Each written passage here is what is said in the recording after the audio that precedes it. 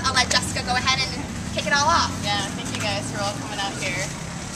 I feel like I should be in my bathing suit and, you know, swim trunks instead of standing here on the half shell, but thank you all for coming today. I'm Jessica. I'm one of the associates with Environment New Hampshire, and this is really great to see you all coming out for the release of Testing the Waters.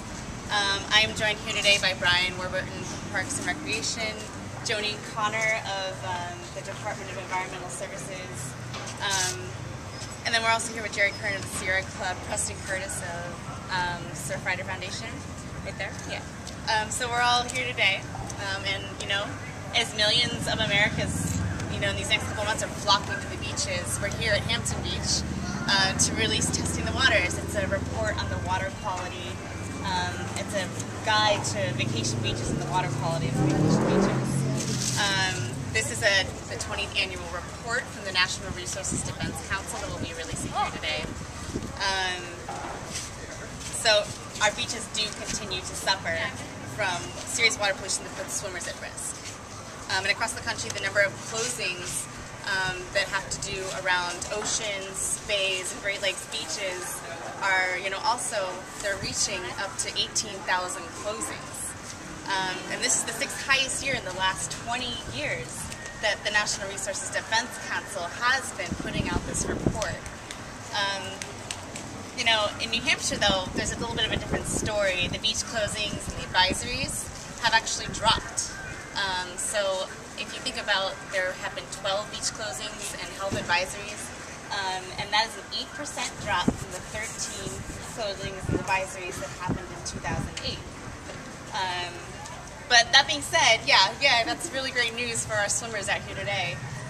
But that being said, you know, meanwhile, there is, since July 23rd, the oil disaster in the Gulf, which has since, you know, caused different advisories and closings and notices that have reached upwards of 1,755 closings because of the different disasters going on down there. So that's to keep in mind as well this summer. So when families head to the beach this summer, it's, you know, no surprise that they shouldn't have to worry about swimming in polluted water that can make them sick. And, you know, we're happy to see that New Hampshire has taken the steps to prevent and mitigate beach water pollution and protect our public health. So this report, it uses the data from the Environmental Protection Agency to put together a list of 200 beaches and give them a rating based on a star system, a 5-star system. The ratings are based from, you know, monitoring frequency. They're based from different public notification systems and also the water quality of the beaches. Now, here in New Hampshire, this is the results that we've gotten from this report. Hampton Beach, actually here, the state park has received a 5-star quality rating. Some of the best quality waters.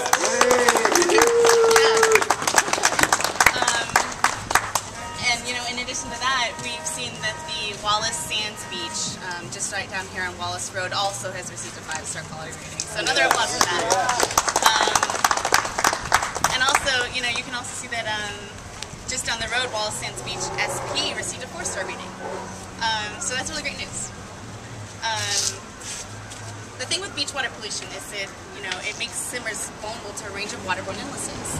And these range from stomach flu, hepatitis, pink eye, respiratory ailments. And this is really especially you know, noticeable for young children and senior citizens, people with weak immune systems. So really, when we're looking at this, the best way to protect our swimmers from this kind of pollution is just to prevent it. So federal, state, and local governments can make this a priority by requiring better controls on stormwater, drainage, and sewage. So these are the 2 largest sources for the beach water pollution. What happens is when there's a heavy rainfall, a lot of the water runoff that comes from our parking lots, from our rooftops and pavements and driveways, highways, this all runs off and it carries a lot of pollutants, including heavy metals and petroleum and just a number of different things that go into it, construction debris and often chemicals and animal waste. And this, when it happens in coastal areas, runs off all of these surfaces and enters our drinking water and our beaches. And when it does make its way to the ocean, it can result in an overwhelming of the systems that we have. So then we have, on top of all of this runoff water, different partial sewage and raw sewage that has been entering the beaches. So really, to protect our beaches, we need to somehow initially just reduce the amount of stormwater runoff and these sewage overflows from the get-go. And really, to make a significant step, we want to ensure that the EPA requires a few steps here. So new development should be using low-impact design. We need to be creating stormwater standards for the different suburban areas. And we also should be asking that we are reducing the amount of runoff coming from the existing sources. Environment New Hampshire urges the EPA to make stormwater rulemaking as strong as possible. And then we can reduce the stormwater pollution and make America's beaches safe, so we can have more 5-star ratings like here at Hampton Beach.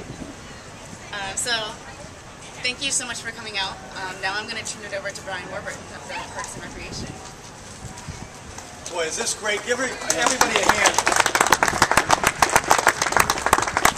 You know, I was telling Sarah, and I